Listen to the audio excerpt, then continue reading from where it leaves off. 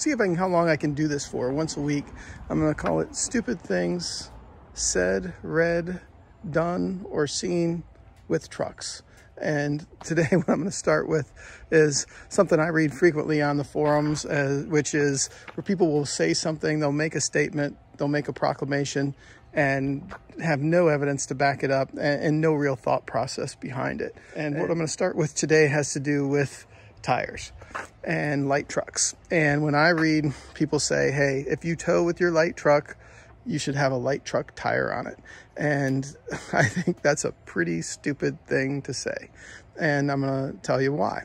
So first of all, my truck, as you can see it here, this is a 2018 Toyota Tundra Platinum, and I tow a lot with it. I tow all across the country, and I have these Michelin Defender LTX MSs on it. I've towed, I did a lot. This is my second set of these. I've got about 120,000 miles on my truck. The first set of these I put just shy of 70,000 miles on before I replaced them.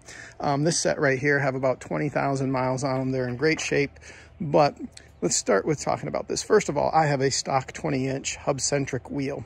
That wheel is 20 inches, which means my profile of my sidewall is relatively narrow. Because the profile of my sidewall is relatively narrow, in these passenger tires, I have just about the right amount of flex for when I'm towing my travel trailer, which has a gross vehicle weight rating of 6,000 pounds, for these tires to flex appropriately. If I had a truck tire, A, they wouldn't flex appropriately. B, they would be too stiff and ruin the ride. And C, they would cost me a lot more to operate with because they're heavy, and that's going to decrease my fuel mileage. So they're going to cost more. But even more importantly to me than the cost is the decreased range that I'm going to get with these when I'm towing. And range, when you tow long distance like I do, is a big deal. So there's a reason to go with passenger tires. Now, these passenger tires are rated at 2,500, I think 2,536 each. So that's over 10,000 pounds. My rear axle is rated at 4,150 pounds. My front axle is rated at 4,000 pounds. That's 8,150.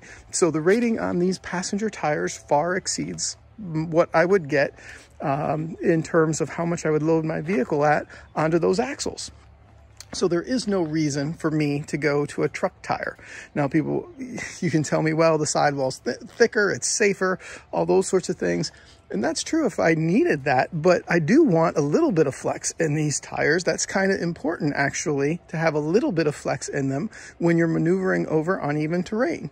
And I don't want them totally stiff. So a light truck tire on this particular vehicle would not make sense for what I do.